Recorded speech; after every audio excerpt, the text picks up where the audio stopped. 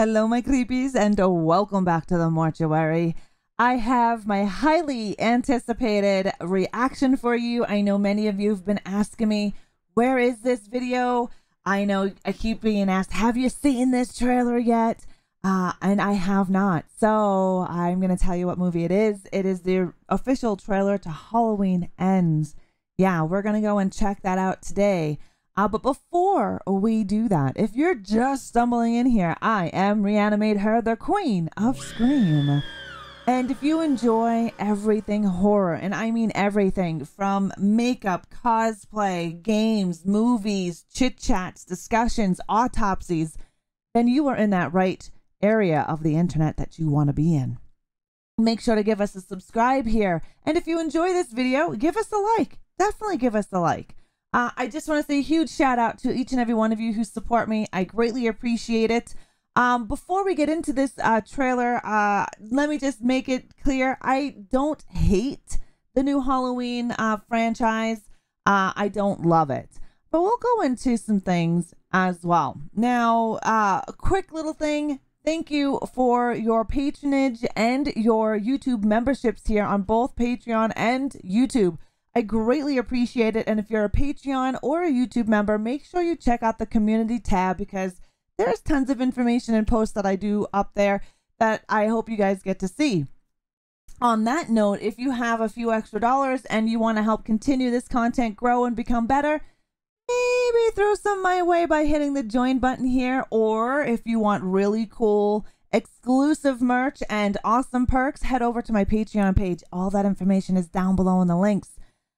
Now let's get into this reaction. Let's check it out. I don't know how I feel about this. Before we get into it though, I do only first takes. So if there's an issue in this video, I hope you understand. I do not like doing retakes because they're not genuine then. So let's get it on. All right. Quickly, just to let you guys know that subtitles are on. All sound is off because copyright, DMCAs, all of that jazz. So I hope you don't mind it. Bear with me. Here we go.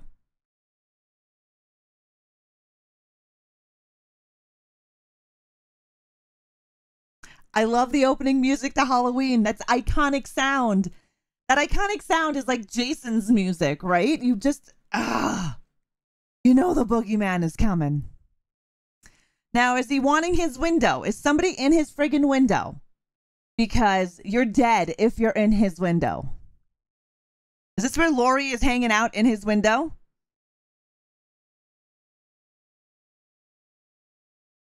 Hey! He has all his fingers! Kill her! Kill her, mommy! Kill her!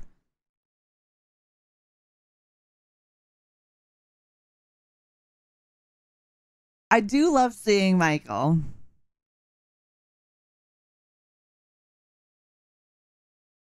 Oh, he's gonna get you, bitch. Oh, yes. Get it in there. Get it in there. Get it, get it, get it. This bitch. Who the fuck are you? Wait. Okay, so wait. Okay, hold up here. What hand did she just fucking stab?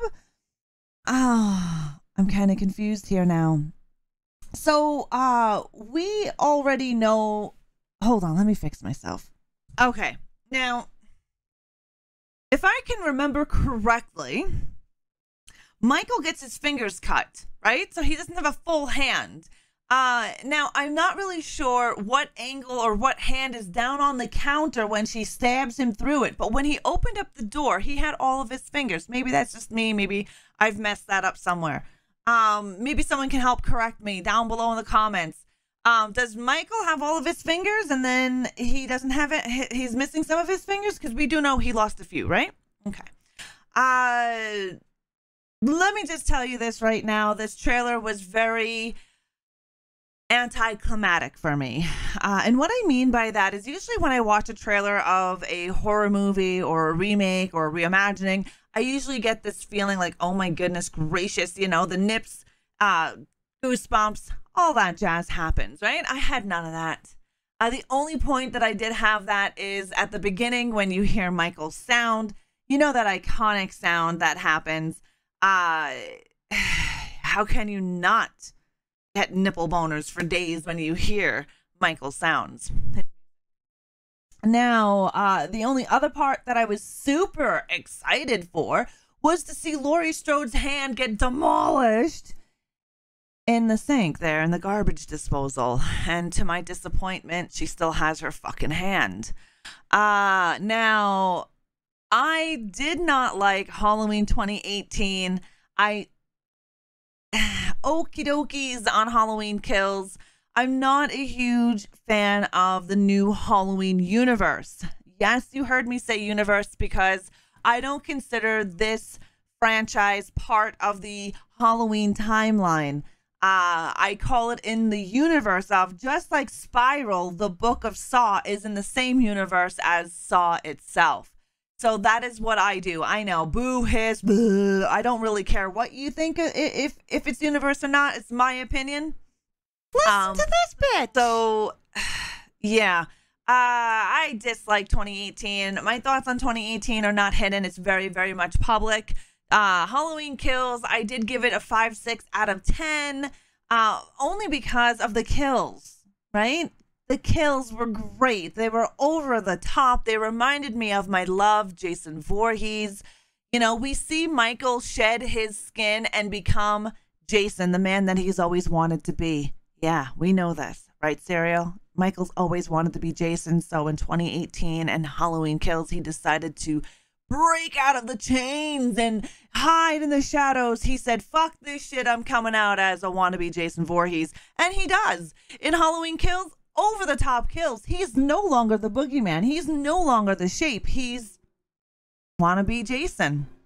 And I say that because Michael, for me, was always scary. He was scary not because of the kills that he did. He was scary because how quiet this mofo is. He's a creeper. He's a stalker. He's someone that you think is there but is not there, so you still go and check it out and then you die horribly. That's Michael. That's scary. That is the shape. That is the boogeyman. Michael has lost that appeal in 2018 and in Halloween Kills. He's no longer what lurks in the shadows.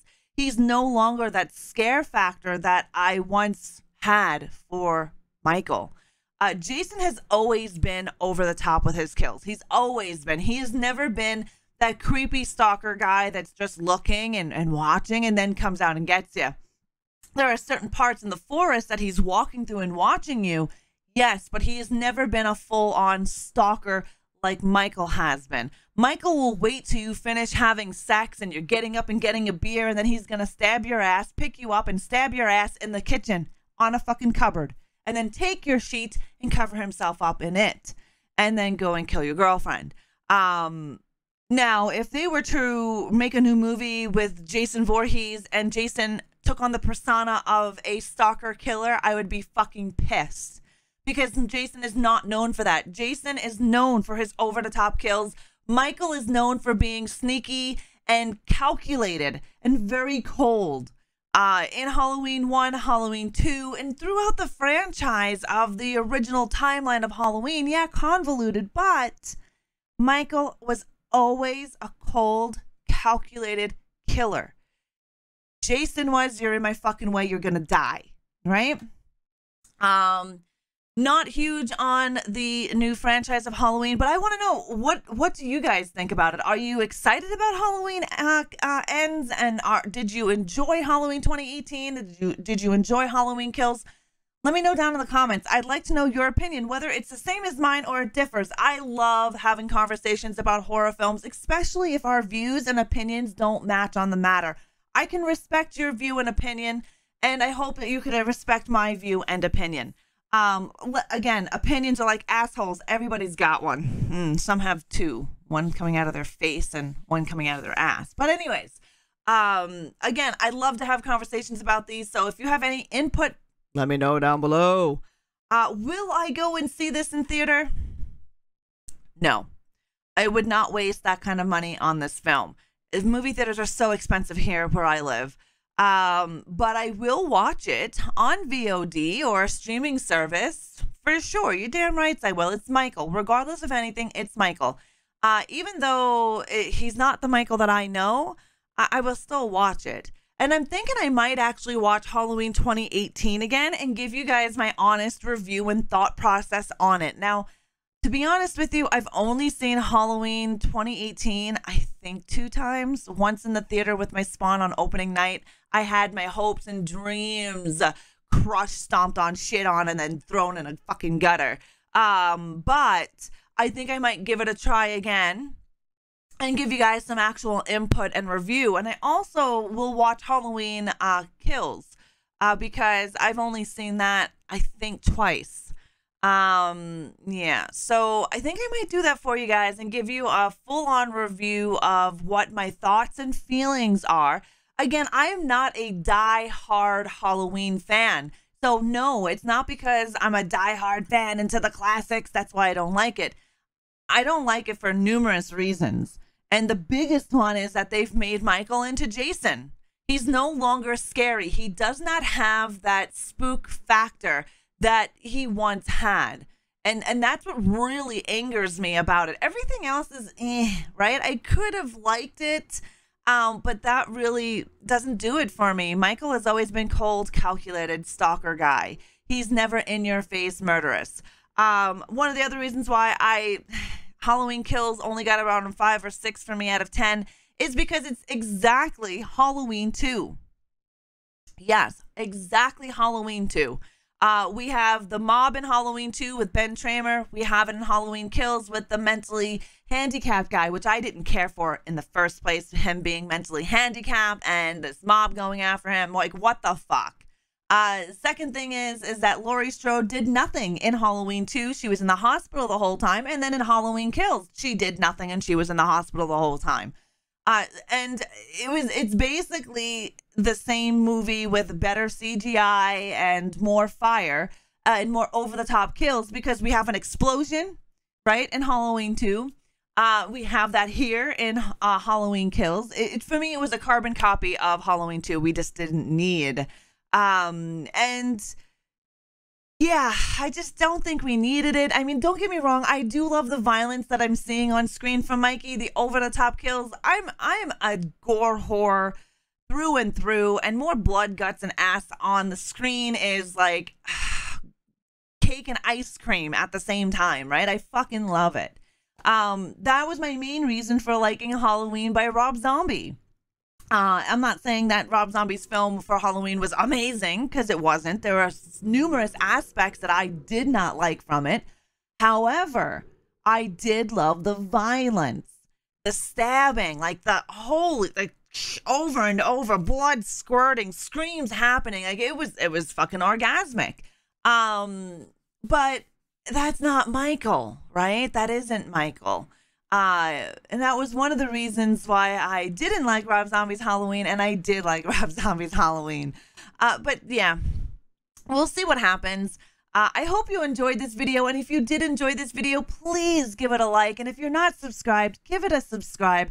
Comment down below. I want to know, are you going to see Halloween Ends in movie theaters, or are you going to wait for VOD and streaming services? I will most likely wait for VOD and streaming services. My favorite out of the Halloween franchise of the original is 1978 and number 2, because 1 and 2 I watch as one whole movie.